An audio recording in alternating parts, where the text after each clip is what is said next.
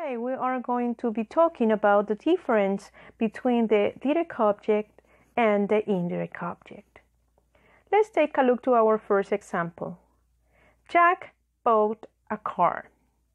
Jack is the subject, bought is the verb, and what did Jack buy? Well, Jack bought a car. So car is the object.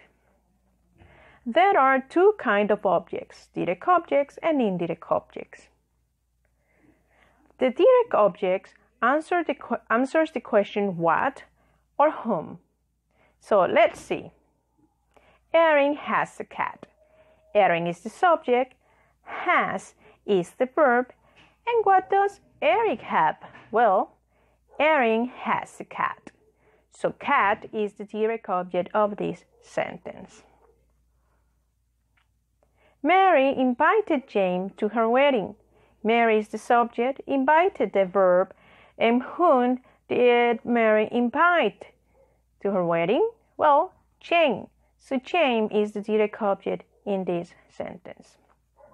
Now guys, the indirect objects answer the question to whom, for whom, or for what. So let's take a look to our examples. Emily handed the teachers the homework. Emily is the subject, handed the verb, and Emily handed what? Well, Emily handed the homework. Homework is the direct object, and to whom? To the teacher. So, teacher in here is the indirect object. Let's move on to our next example. Mary made her son a birthday cake. Mary the subject, made the verb, made what? Mary made what? Okay, she made a cake.